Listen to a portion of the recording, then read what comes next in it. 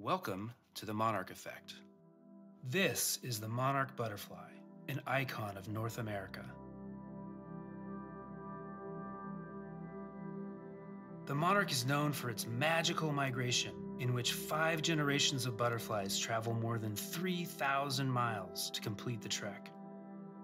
Right now, there are tens of millions of butterflies gathered in Mexico, having traveled from as far north as Canada. Let's take a closer look. Come with me to Cerro Pelon and El Rosario monarch butterfly reserves in central Mexico. It's February, and the monarch butterflies have been resting for a few months, recouping over the winter after their long fall migration. Every year they return to this special place, and I'm humbled by how hard they've worked to get here. We don't know how new generations of monarchs find their way back each year.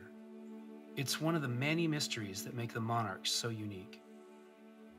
Let's get a bit closer to get a better view of the clusters, sometimes called a kaleidoscope, of monarchs in the trees in the distance. To me, they're the perfect symbol, or a snapshot of what's happening to our environment holistically. I had to get down here before it's too late. The number of monarchs that return each year has declined rapidly over the last 2 decades. The butterflies all around us are part of the eastern monarch population, which has plummeted 84% over 20 years. Let's pause a moment and put that in perspective, as well as getting a closer look at these magnificent creatures. Look around at the butterflies that are surrounding you. Now, let's remove 84% of them. You can feel the difference. While we've seen some rare good years for the monarch, it's not enough when the long-term population trend has shown such a steep decline. The western population that overwinters in California has declined by a staggering 99%. But what's causing this? Weather variability poses one of the greatest challenges to the delicate monarch.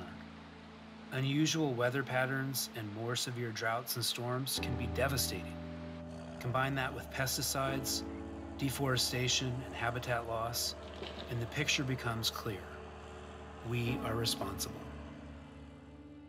But the first generation of monarch butterflies are ready to make their way north. The monarch's first pit stop is typically Central Texas, where they might arrive in early March, greeted by folks like George and Amy Greer. We are the 6th generation of my family to own and operate the Winter's Wall Ranch. George and I both really value wildlife. While we say this is our ranch, it's not really ours. It's really habitat for all of the other critters that live here and use it and move through, like the monarchs.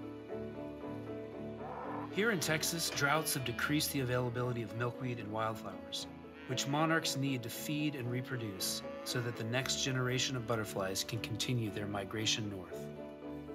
Amy has amazing memories of the monarch on the ranch, including a time she went to a spot on the property that she calls the grotto. It was so cool. All over this tree, there were butterflies, hundreds of them, and up here, it was really incredible.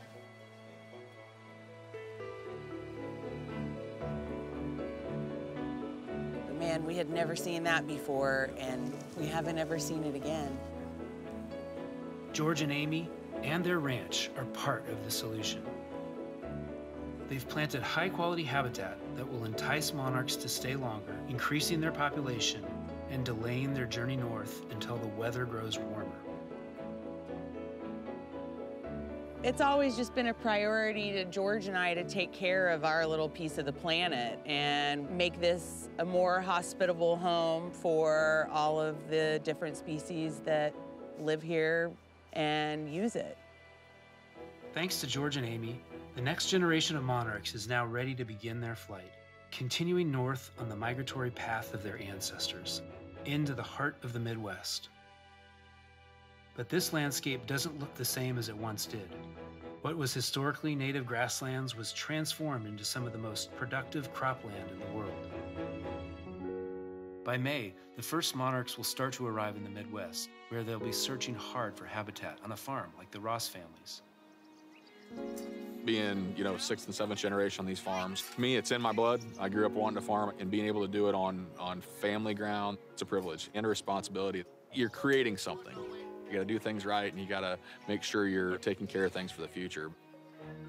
You've been doing some conservation work too. It looks like you got some habitat going. Yeah, we've got terraces and no-till, practices is what we do here on this farm, and we've got headlands and other habitat. We've got a bunch of milkweed here in the ditch that just grows wild.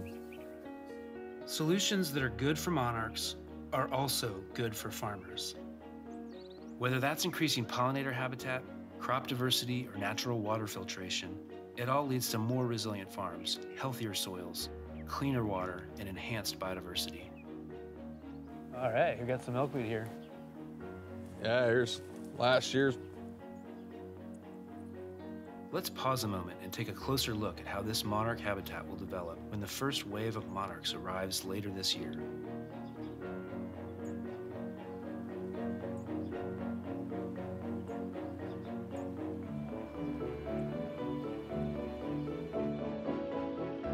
It's all connected, because the extreme and variable weather that threatens monarchs' survival also threatens farmers' livelihoods. For us, it's biodiversity, and we need different grasses and feedstocks and things like that for our operation. And when you're walking the road ditch, finding that milkweed and seeing that process throughout, it's a neat deal. Hopefully you'll get some monarch this year too. We'll be seeing them throughout the year, I'll guarantee it. Our journey to help the mighty monarch may seem daunting, but it begins with a single step. Farmers, ranchers, and entire communities are stepping up to give monarchs an edge in their race to survive. By restoring habitat, they're also setting many outcomes in motion that will help people and nature, including countless generations of monarch, prosper for years to come. One action can make a world of difference. Each of us can play a role. That's the power of the Monarch effect.